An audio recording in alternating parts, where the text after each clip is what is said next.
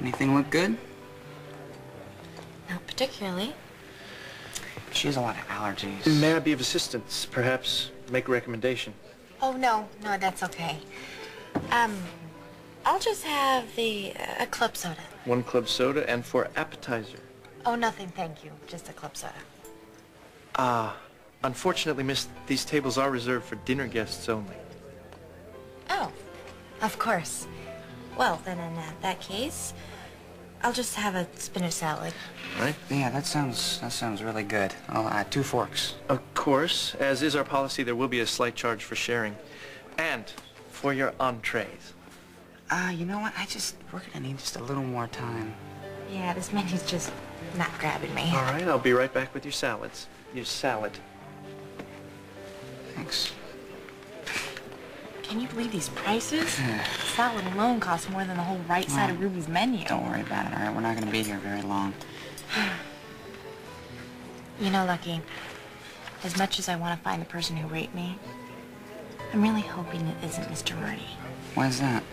Because it just means that every time I walk into his classroom, or cross my legs, or bent over to pick something up, he was watching and planning what he was going to do to me. Well, look, Elizabeth, we're not jumping to any conclusions.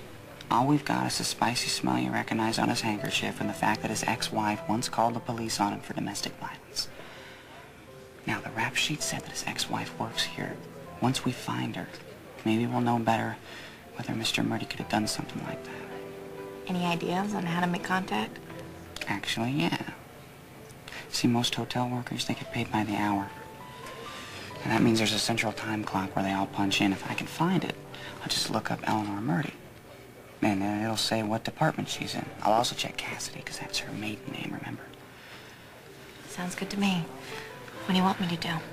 Sit tight and eat slowly.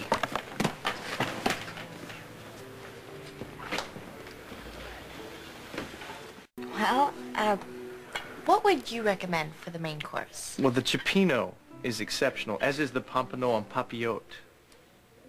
I'll have the first one. All right. And for the gentleman? The other one.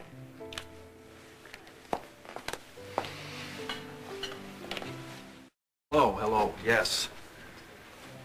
Yes, I've been on hold. I am trying to leave a message for Alexis Davis.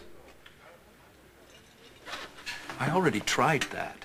She's not there. That's why I'm trying to leave a message. Do you understand? Oh, forget it. Forget it. Operator, by the way, you can drop the attitude. Give me a beer, will you?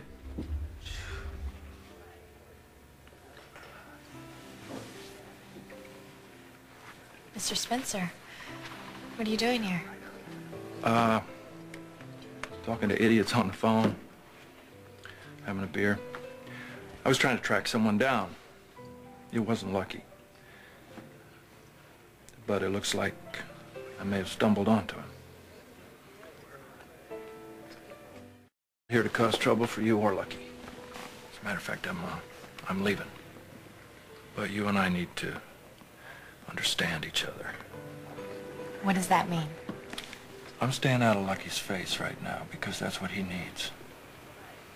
But the world being what it is, that won't last long.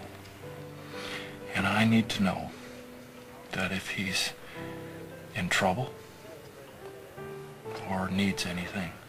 Elizabeth, I'm a damn good guy to have in the trenches with you. I always have been. I'm still his father. Okay. I think this is your seat.